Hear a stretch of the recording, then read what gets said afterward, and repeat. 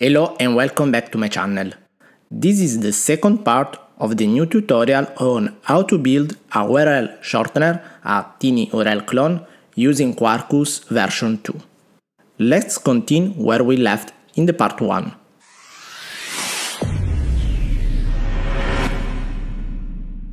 As we can see inside these methods, we are using different types of exceptions. It would be better to create a dedicated exception for our project. Let's do it. Let's call it UrlShortenerException.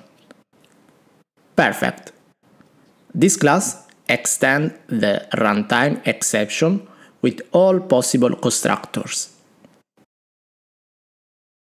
Very simple. Let's return to our service class and replace all exceptions with our brand new UrlShortenerException. Another improvement that we can make is to externalize inside the configuration file all these error messages. Go inside the resource folder and open the application properties file. Inside this file, let's add the custom properties. The first one, exception.message.alias.null, with the values the alias cannot be null or empty. The second one, exception message URL not created, with the value the URL shortener cannot be created. The last one, exception message alias already exists, with the value the alias already exists. Perfect. Let's go back inside our service and with the annotation config property, inject and use the custom properties that we defined previously. We're gonna create 3 different string variables. One to contain the message URL not created, the other one to contain the message alias already exists, and the last one for the message alias not null.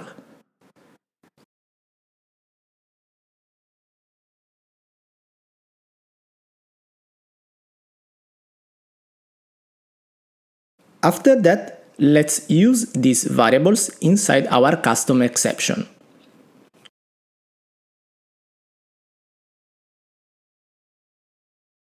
Good. After those improvements, we have to write the test cases for the UrlShortenerService.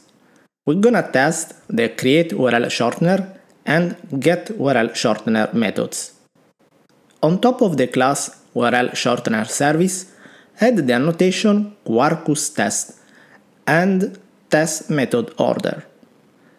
We want to test our service, so let's inject it into this test class. Let's declare a UrlShortener item that we're gonna use inside our test case, and let's initialize inside the setup method. The first method to test is the createUrlShortener. Because of that, we have to put the annotation order with the value 1. Let's type shortener.createUrlShortener, passing the item as parameter. Then let's check that the output is not null and the list is not empty. Good. The second test case we're gonna write is the createUrlShortener input null, because we have to check that if the input is null, the service must throw an exception. Also in this method, let's put the annotation order with value 1. Before jumping to the getUrlShortener, let's write the last test case for the createUrlShortener, meaning createUrlShortener input already exists.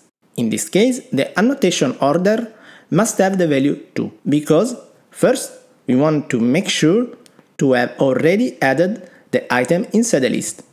Also in this case, we're gonna check that the method throws an exception. Finally, we can test our getUrlShortener method. Type shortenerService.getUrlShortener, passing the item getAlias.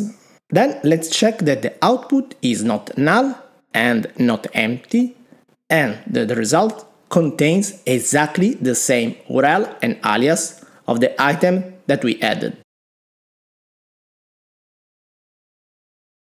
Perfect.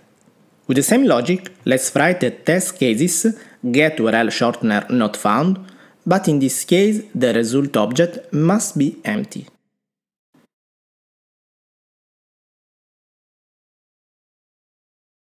In order to cover all the possibilities that can happen, let's also check that the input is not null, writing the test case get UrlShortener input null, checking that it will throw an exception. Let's do the same, just copy and paste this method, in order to write also the get UrlShortener input empty. Perfect, our UrlShortener service test is completed. Now open the terminal. Don't forget that we already ran the project in development mode with Quarkus, so let's just type R in order to rerun all the test cases. Very good, as we can see, all the 17 tests are passing. In the next video, we're going to see how to convert a UrlShortener object, the DAO entity, into a UrlShortener DTO, the DTO entity. Thank you so much for watching this video. Subscribe to my channel to be always updated about new videos that I will upload, and see you in the part 3. Bye!